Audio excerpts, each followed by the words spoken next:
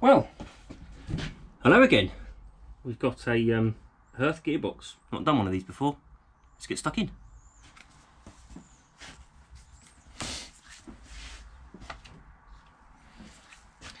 So we'll do a quick walk around.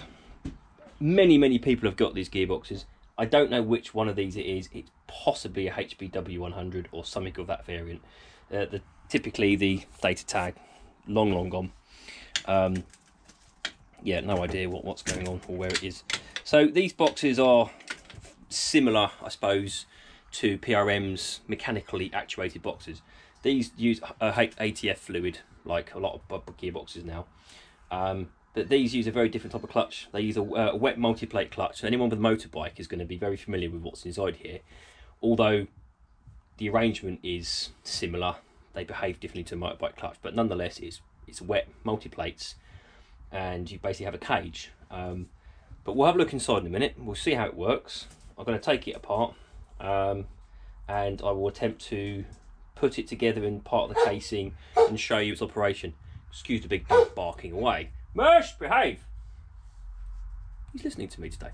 Anyway, let's get it apart and have a look inside.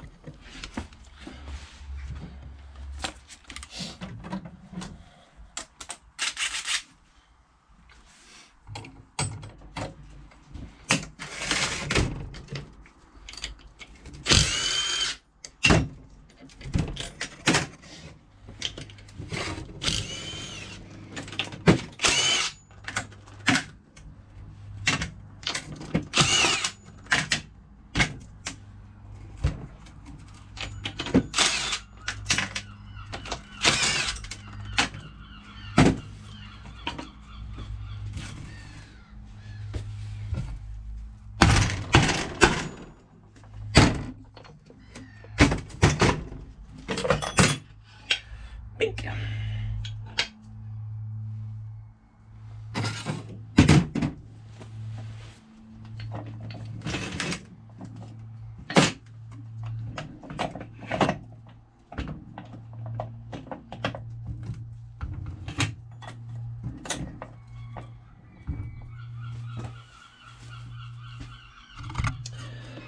There we go.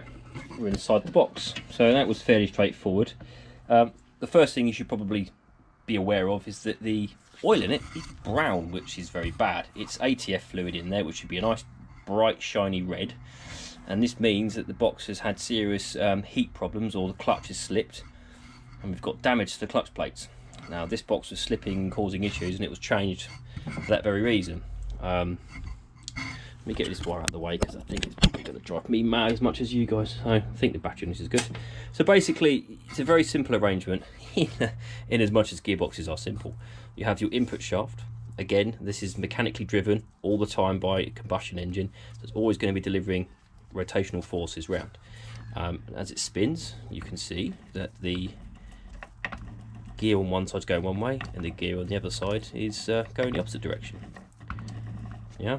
So this cage here is what allows the clutch packs to be compressed or depressed, or compressed or depressed. Depressed, so this is your neutral position, I think. No, I stand corrected, this is actually a select gear. I'm going to try and select this and have you watch. So, before I do that, this is the other half of the casing. This is your selection yoke.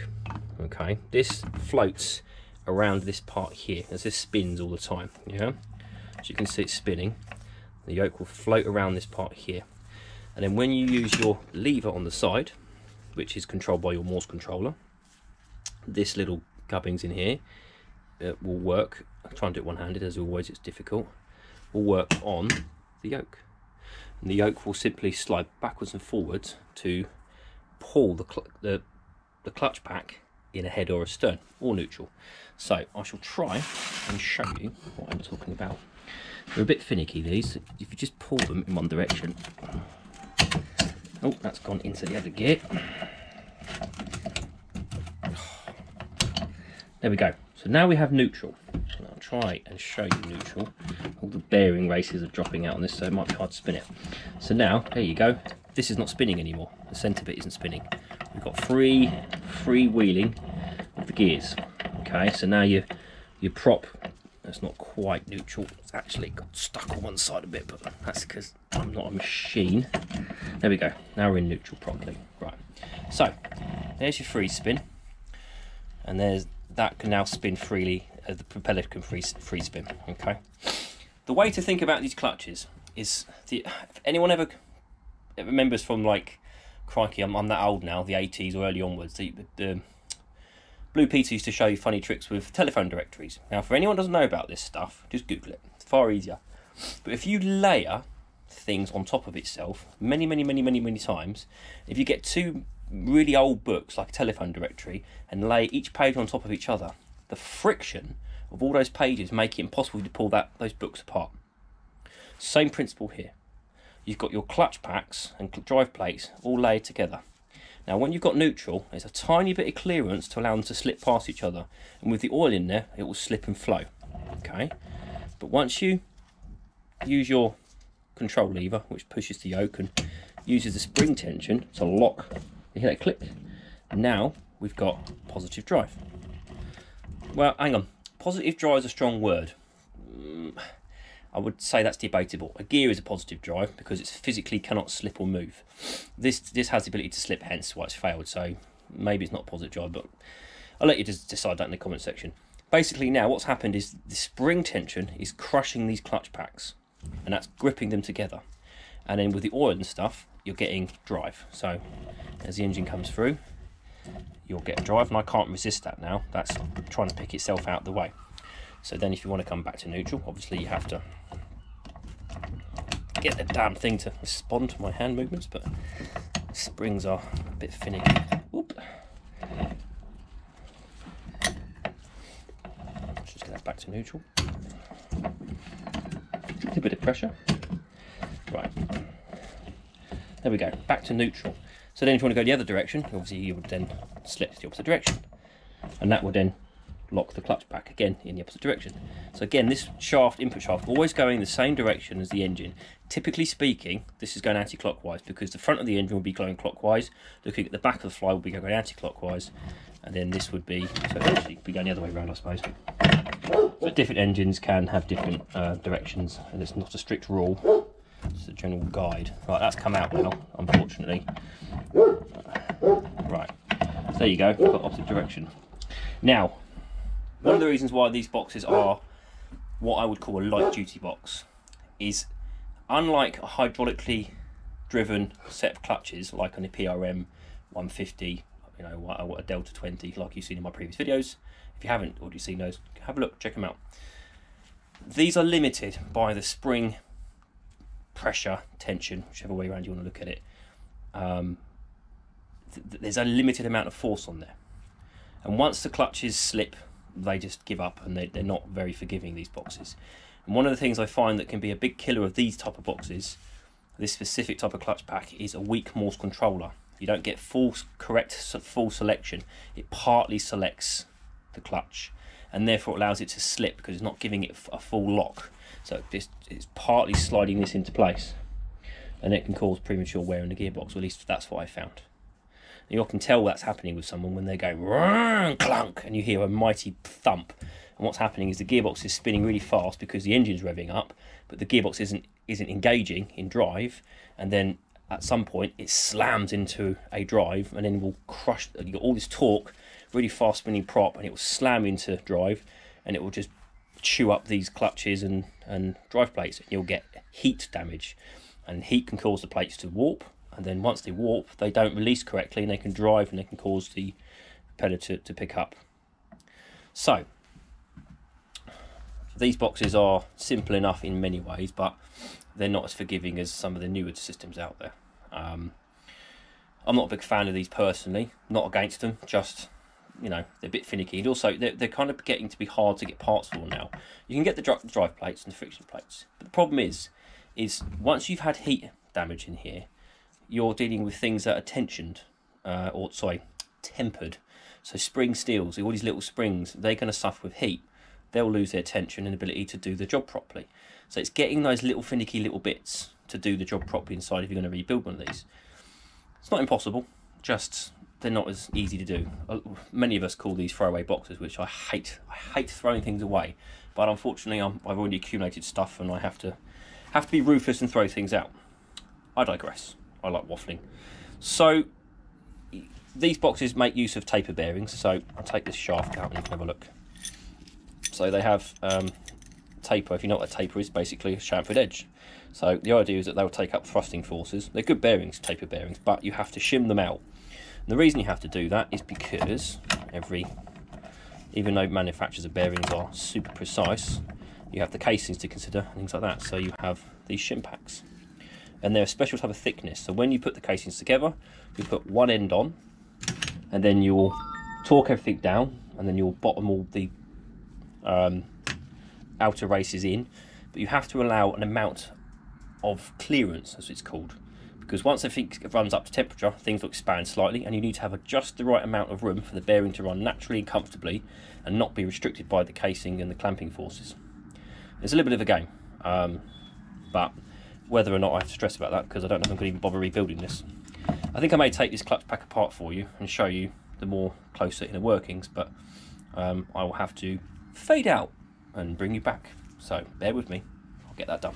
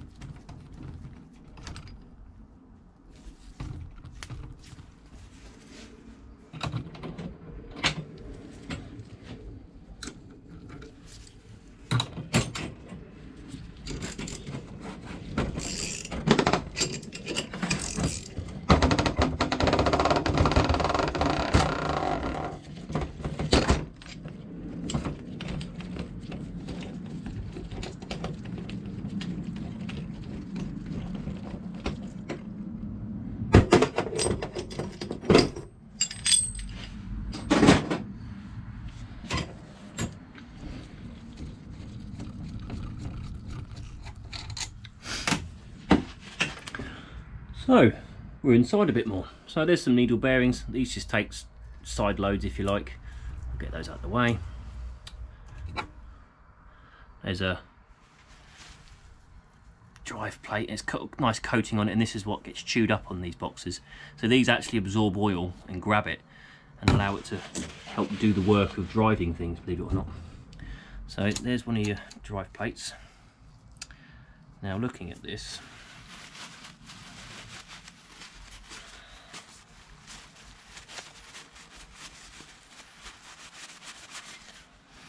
I've seen worse. Looking down, it looks flat enough. And there's one of your friction plates. So again, these are coated, similar to the cone on a 120 PRM, or so the Borg Warner, for example, have got clutch plates and drive plates, and they're very similar. It's just splines, or your gears, if you like, your teeth to drive the damn thing, and that will grab onto your friction plates. But this is one of the clutches.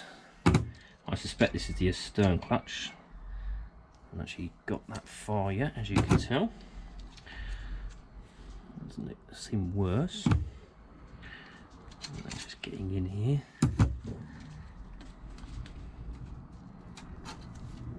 Okay. Now this is one of those things that once you take apart, it goes bring, and things are flying about all over the place. There's pins and springs and detents and all sorts. They drive me mad. They're so fiddly, these things. I'm not a big fan of them, really. Ow! Pinch my finger. Doesn't help. As I say, this is all going to go pinging around the room.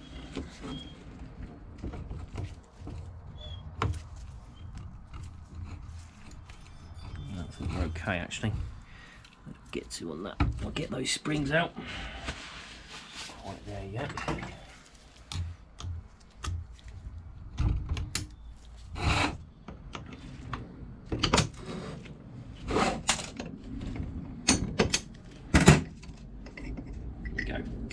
So there's part of the cage. I mean, they've got a very cool kind of cam action on how they drive. So I flip this over. So if you can make out inside here, you've got these little ball bearing cams. So there's 3 ball bearings on top of here. Get these springs out of the way. I'll show you what I'm talking about.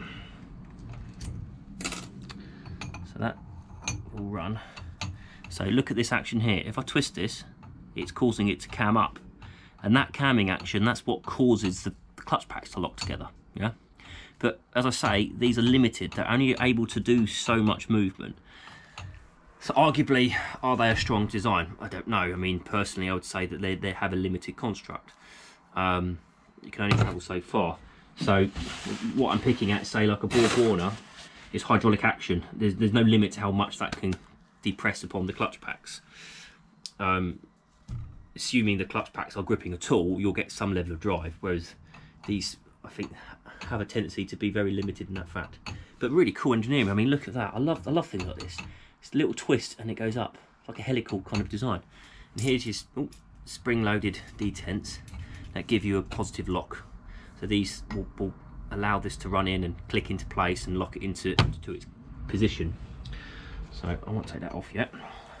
Take the ball bearings out of the way. We'll try and get into the other side a minute. Sure.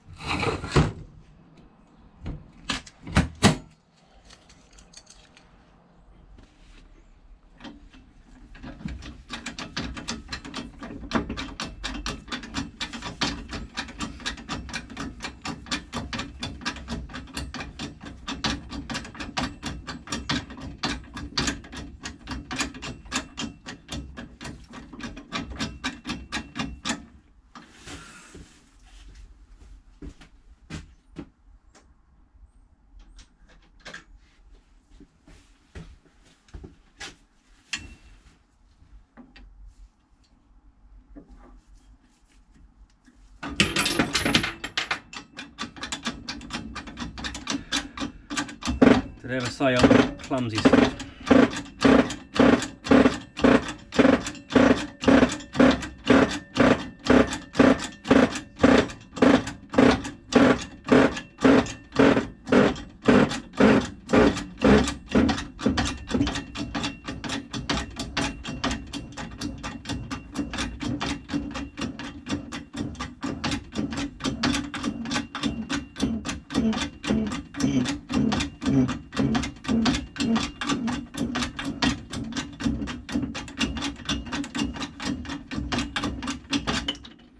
Bing! And there goes that.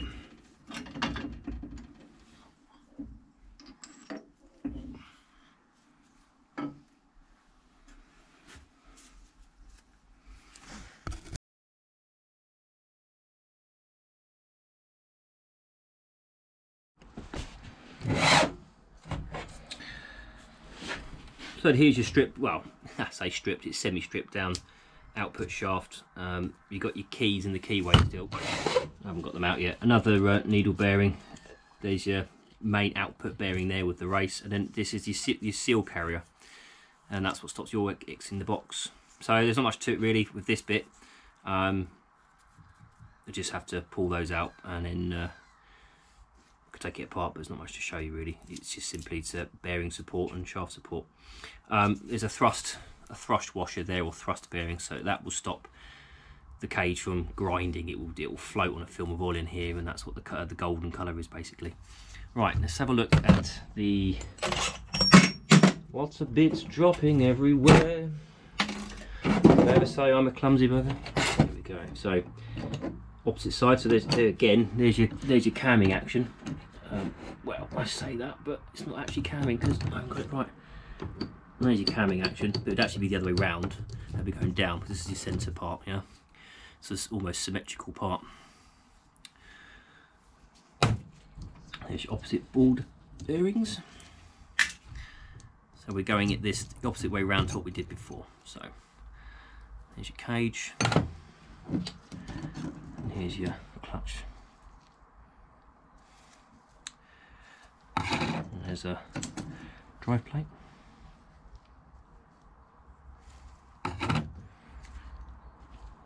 Friction plate.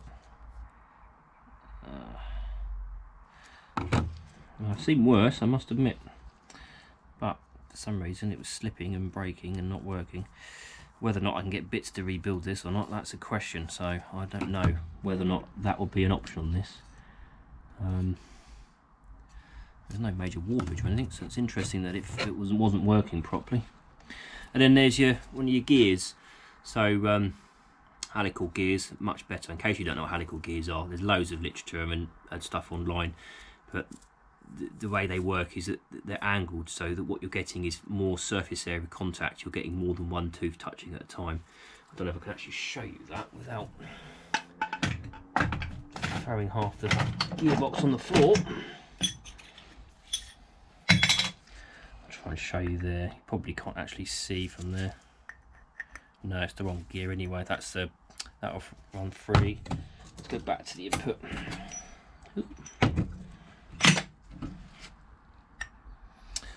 Yeah, there's a bearing in the way, but basically the idea being is that as the gears mesh, you haven't just got straight cut gears. It's one tooth at a time taking all that load. You've got two sets of gears spreading that load, because at an angle there's more than one point of contact, and that makes gears much stronger. So back in the earlier days, gears were simple, and then as they started to learn how gears work and developing new ideas, they found ways to spread the load. If you spread the load on gears, you don't get one tooth cracking and breaking, and then of course the whole drivetrain fails. So this type of gearing is very modern, very current, and they prove to be very hard wearing and long lasting. So gear wise, these are just as good as any other box, I suppose. The hardening processes, I would imagine, aren't much different. One thing I did notice though is the box that replaced this was an M10. I think it's an M10. Basically, there's a little cheeky thing that they did. So the input shaft is a standard SAE. So SAE is standard automotive equipment, and these splines, this diameter, is a standard. It's used in all different applications across the board: marine, automotive, industrial, la la la la. But the diameter of the other box was smaller than this, and it really threw me off for a little while. It turns out what they've actually done is they've gone down, I think it was 1 or 2 millimeters in diameter, to use cheaper bearings. And it's just like, and then they were calling that shaft the same as this standard, but it isn't. It's different. And basically the point I'm making is that the drive plate will go around this and then drive it. You're getting less contact teeth into the troughs of there, so you weren't getting as much positive. Well, it was a weaker design, yeah, I would say. But anyway, these sorts of things are things to spot and watch and learn from. Now I've got a big pile of mess on the table. I'm not going to do anything else to it right now. There's not much else to show you really.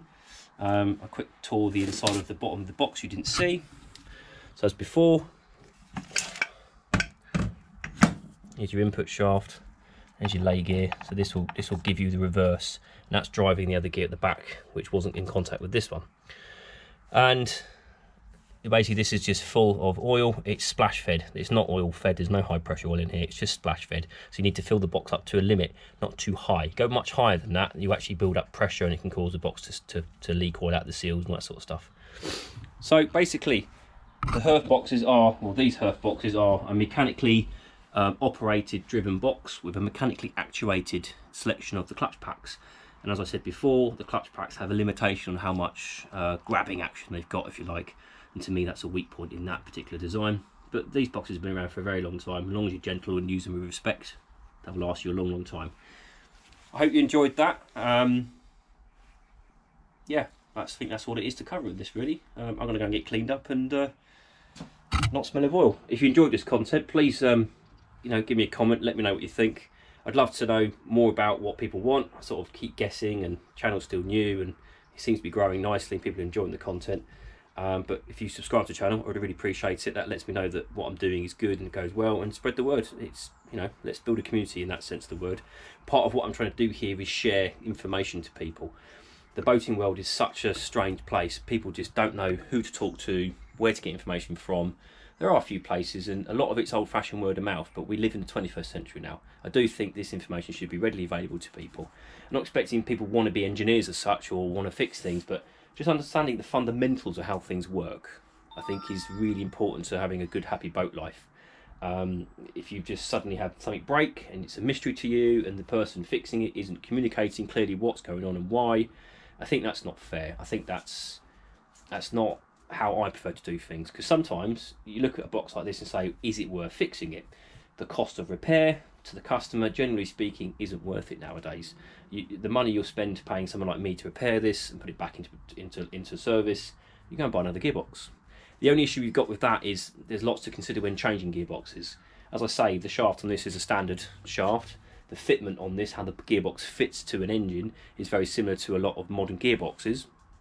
So you could do a quick swap in some cases, provided the ratios are correct, as in what the rotations are compared to the engine speed and the propeller.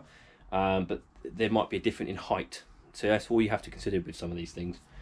But yeah, it's all just information. Once you have that information, you can make an informed choice. Again, hope you enjoyed the content. Catch you next time. Bye bye.